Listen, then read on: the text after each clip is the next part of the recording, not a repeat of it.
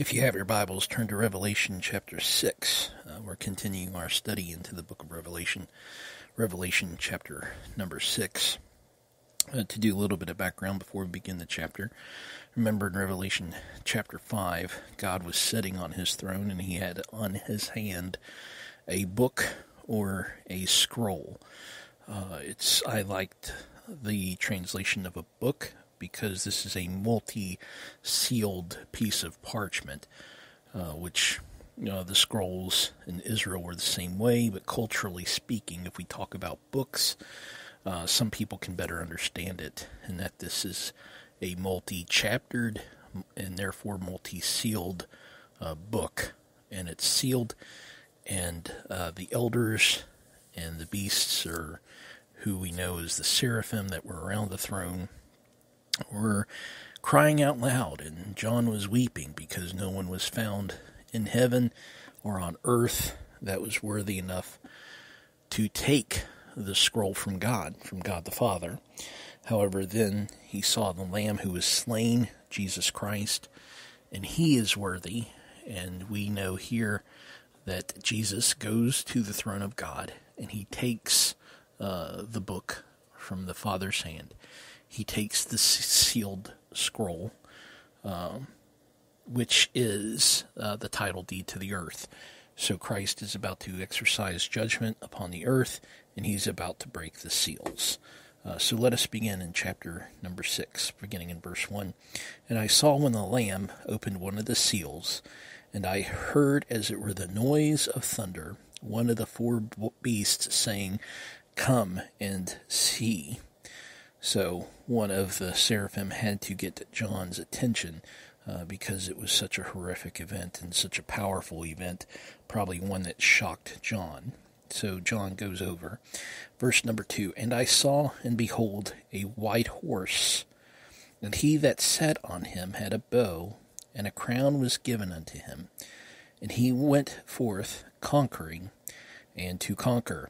So what we're about to read about here, in these first four seals of the seven-sealed scroll, is what many refer to as the four horsemen of the apocalypse. This first horse, and this first horseman, I want to make sure that you do not get this one confused with the horse that we'll read later on in chapter 19, verse 11. Of course, Christ is the one who's coming in on the white horse on that one. But it is important to note that because of who is this horseman. It's white. The horse is white, just like Christ's horse is going to be white. He has a bow, which a bow is a symbol of peace. So he's promising peace, which Christ promises peace and gives peace. And it says, and a crown was given unto him. And Jesus Christ, of course, is king.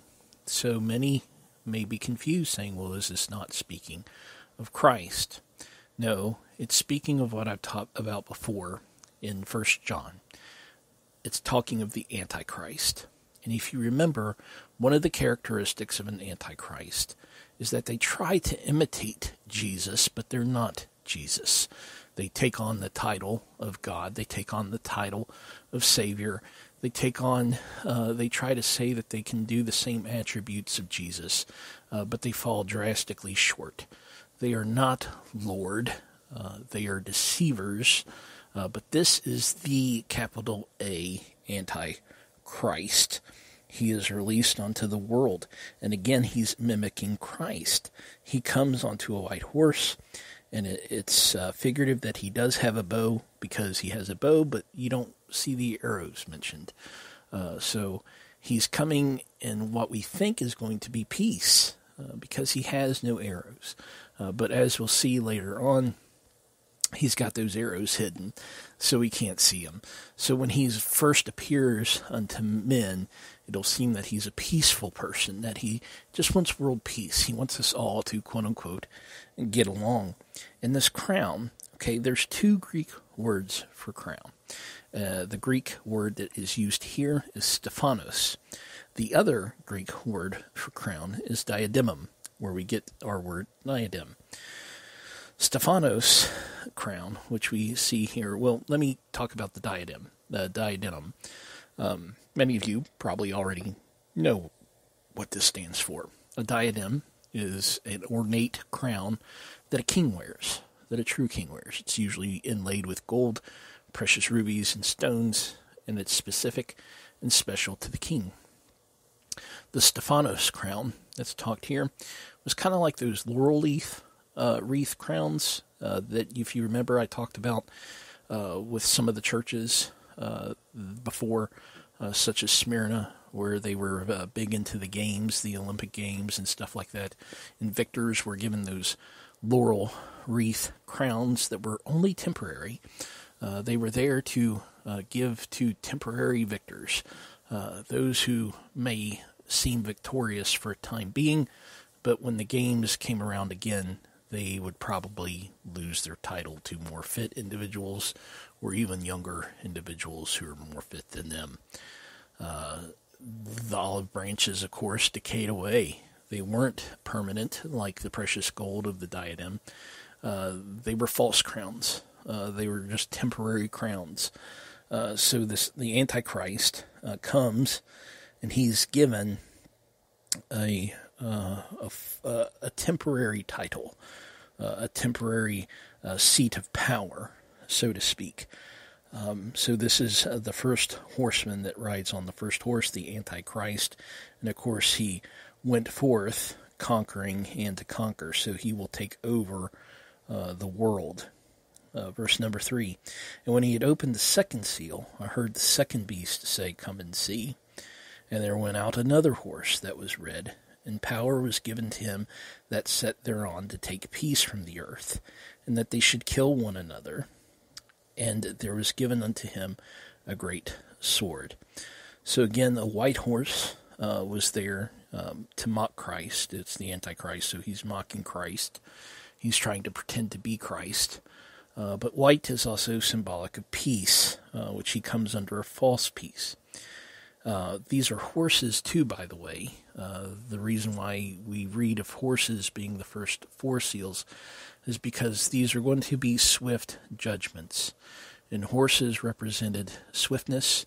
They represented a coming war, a coming judgment. The thunderings of horses, of course, back then was known for wartime and for future judgment. But they were also known for their swiftness. So these will happen rather quickly. The Antichrist will come, and during this time that he comes, it's not going to be peace on earth because this red horse represents war. There's going to be great war over all the earth. It says that power was given to him that he sat thereon to take peace from the earth. So there's going to be war, turmoil, and that they should kill one another, and there was given unto him a great sword. In verse 5, and when he had opened the third seal, I heard a third beast say, Come and see. And I beheld, and lo, a black horse. And he that sat on him had a pair of balances in his hand. And I heard a voice in the midst of the four beasts say, A measure of wheat for a penny, and 3 measures of barley for a penny. And see thou hurt not the oil and the wine. This black horse is going to represent famine and plague. He's going to come across, but it's mostly going to be famine. It's going to be a time of great want, and it's going to be economic turmoil. I say economic turmoil and collapse because, again, it's the blackness, but the balance is in this hand. And if you break down what he's talking about there, measure of wheat for a penny and 3 measures of barley for a penny, if you were to relate that in today's time and money, they're basically saying that a loaf of bread is going to cost a day's wage. That's what a day's wage was. Some translations use the correct monetary measurement they had back then of a denarius. That was normally a day's wage for an individual. So it's saying that you're going to be paying about a day's wage just to buy a loaf of bread, to buy your common food for your family to survive. That should be alarming because we can kind of see that happening and taking place right now. even though we're not in the midst of the tribulation, and even though the church will be raptured away and we won't experience this, the reason, again, why we have the revelation is because it warns us to be prepared. And if we look at world events right now, this should really alarm us. The rising costs of food and basic necessities has skyrocketed in over just a couple years. And we've really seen how fragile our economy really can be. So we can see easily how this can happen during this time of tribulation. And this judgment is coming from God. He's saying, this economic...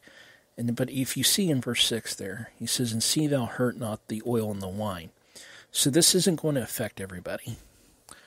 This famine that's going to be unleashed on the earth, it's going to affect the majority. But the oil and the wine, what that represented there, there's going to be these elite individuals, the rich. The oil and the wine represented those who were more wealthy, those who were weather off. And it says, "And see thou hurt not the oil and the wine." And they're doing that because it's going to give us false sense of hope. But it's there, and it's troubling. Something that we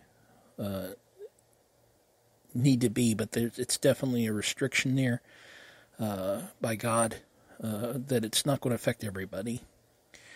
And then verse number 7, "And when he had opened the fourth seal, I heard the voice of the fourth beast say, Come and see. And I looked, and behold, a pale horse. And his name that sat on him was Death, and hell followed with him. And power was given unto them over the fourth part of the earth to kill with sword, and with hunger, and with death, and with the beasts of the earth." Now let's talk about this rather quickly. It says a pale horse. We have to get a correct understanding of that term pale. When we think pale today, we think of white. So we may get confused in saying there's two white-colored horses. I've seen pictures as well of the pale horse, and they kind of give this one a creamish looking color. And it does represent sickness. You're pale, and because sickness and plague is definitely one of the things that is brought here by death. But that word in the Greek is chloros, which is where we get our word chlorophyll. It's actually a greenish color. It's standing for that greenish, and again, that represents sickness as well, turning green. If you've ever heard, is your stomach upset? Are you turning green?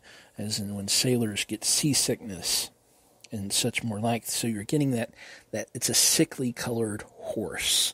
This horse is not beautiful in any way, shape, or means. It's not majestic. It's a sickly horse.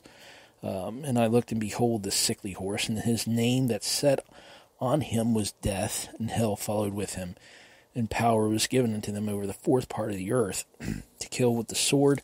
So they're going to die by war, they're going to die by hunger, and they're going to die by nature just revolting against itself, because it says even the beasts of the field are going to revolt. And again, if we're having this great famine, if we're having these great tragedies, this great turmoil, you're going to see upheavals even in nature take place here. But you're going to see plagues. Sometimes plagues is translated into here as well. So we're going to see this very much here. And I want to make sure you understand the gravity of this verse. Right now on the earth, it's estimated that there's roughly 8 billion people on the earth. That there's roughly 8 billion people today on our earth, on our planet. A fourth of them is going to die when the seal is broken. That's 2 billion people that's going to perish. This isn't some small event.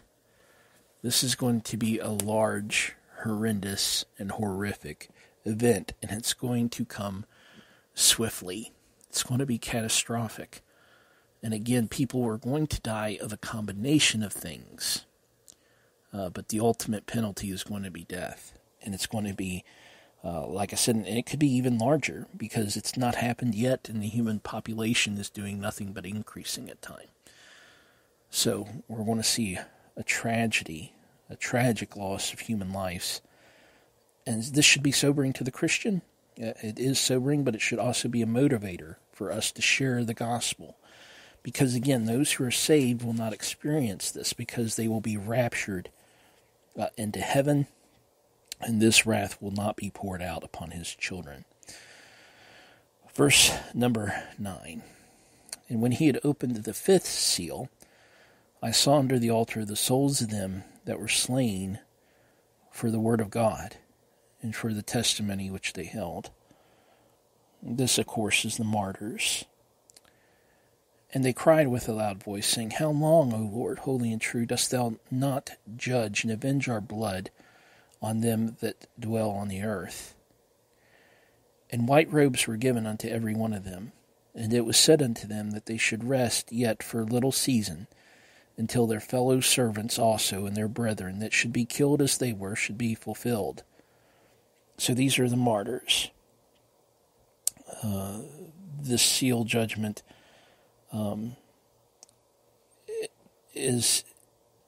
represents the martyrdom of the tribulation saints, those that realized that they weren't raptured into heaven, but they come into a believing because of that event, because of the fact that they weren't raptured.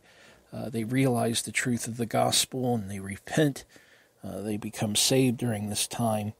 They don't obey the Antichrist. They don't bow the knee. They don't worship him. And they will refuse to take the mark, as we learn later on. But these are those that refuse to follow, and they're going to be martyred for their faith.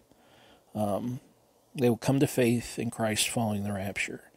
And many will be killed by satanic opposition because of their testimony of Christ.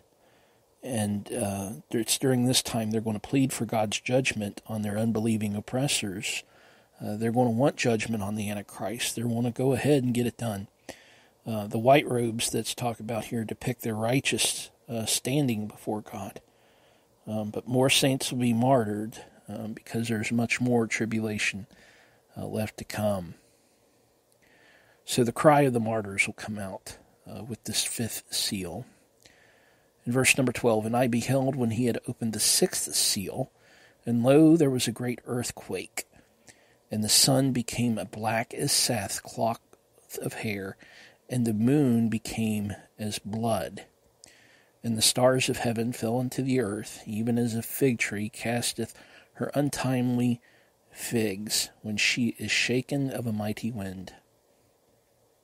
And the heaven departed as a scroll, when it is rolled together, and every mountain and island were moved out of their place, and the kings of the earth, and the great men, and the rich men, and the chief captains, and the mighty men, and every bondman, and every free man hid. They hid themselves in the dens and in the rocks of the mountains, and said to the mountains and rocks, Fall on us and hide us from the face of him that sitteth on the throne, and from the wrath of the Lamb, for the great day of his wrath is come, and who shall be able to stand? And again, the sixth seal, we have the whole universe is basically finally groaning out in its final birth pangs. We see catastrophic universal events. The earth itself will quake, will suffer severe earthquakes, just as Jesus predicted in Matthew chapter 24. The sun is going to go through a horrific event to where it's even going to be blackened. So we're probably going to start seeing what many astronomers refer to as the dying of the sun.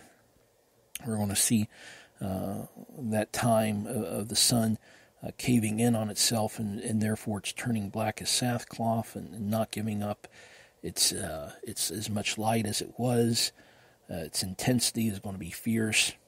And it says, and the moon became as blood. Now this is interesting because there's a lot of interest in the blood moons, because we hear blood moons all the time, and sometimes with the reflection of the sun, there is a reddish hue that's shown on the face of the moon.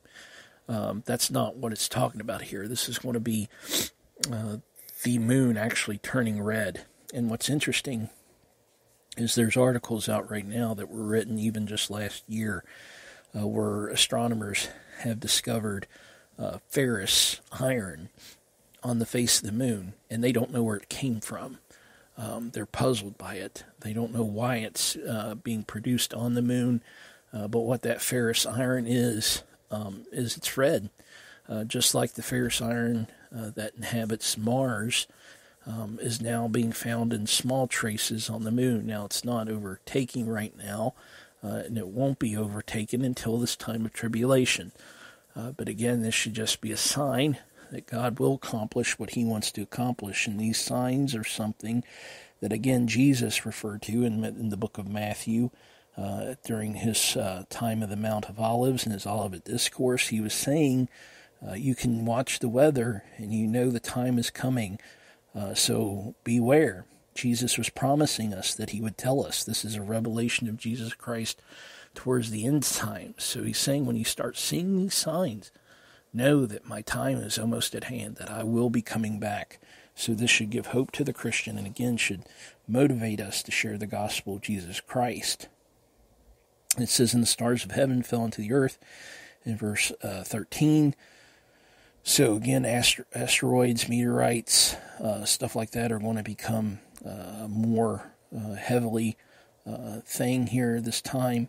And the heavens are basically going to split open. It's going to be a great time in pain. And the rulers of the earth, the great men, everything else, the rulers of the earth, those that are happy are going to cry out in pain.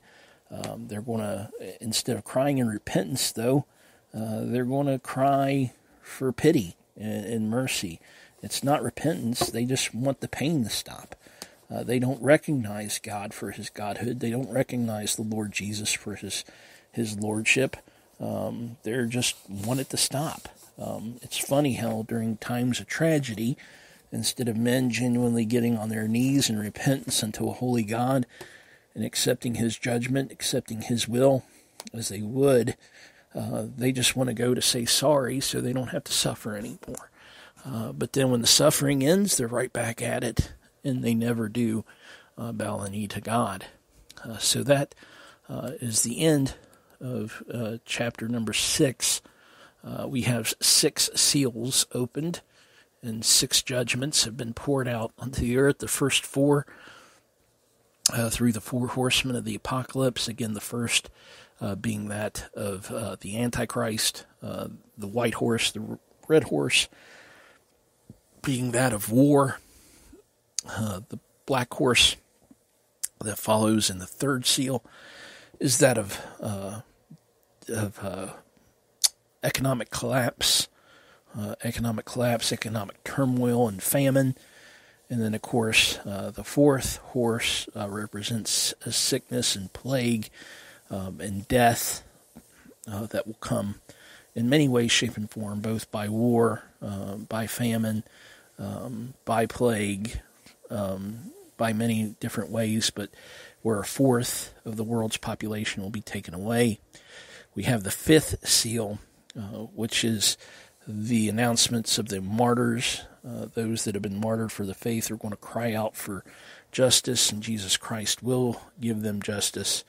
And then we have the 6th seal, which we just read about here, which is the universal crying out. We start seeing, because God is the creator of all. He's not just the creator of the earth, but he was also creator of the sun and the moon. Again, these are symbolic, even going back to creation, going back through there. And then in chapter 7, we'll talk about the 7th seal, because the 7th seal will trigger off another set of events and another set of judgments as we continue to go along in this book. So go ahead and read a little bit ahead in Revelation chapter 7. I pray that this is simple for you to follow along. Again, the book of Revelation is not something to be afraid of. Let's cherish it, let's love it, and let's learn by it. Until then, stay strong, stay bold, and remember, Jesus Christ is coming soon. His return is nigh. So spread that gospel. Share the gospel. Until then, I'll see you in the next podcast.